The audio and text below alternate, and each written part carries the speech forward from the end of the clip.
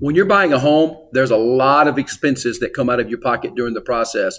You're going to have appraisal, you're going to have home inspection, you're going to have earnest money, you're going to have quite a bit of different things that reach into your pocket and take money out.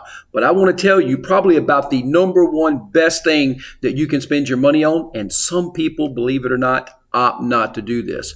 The number one thing you want to do and make sure you don't scrimp on when you're buying a home is the home inspection. You absolutely, if I could make it a requirement, I would be tempted to.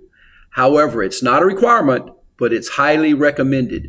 Just had a client this week. They called in and they canceled their loan application because they were canceling their purchase agreement on the house that they were buying because the home inspector found some things that they didn't see. There was quite a few problems underneath the surface. Whoever was working on the home, whoever prepared it for sale, did a great job of putting some lipstick on that pig.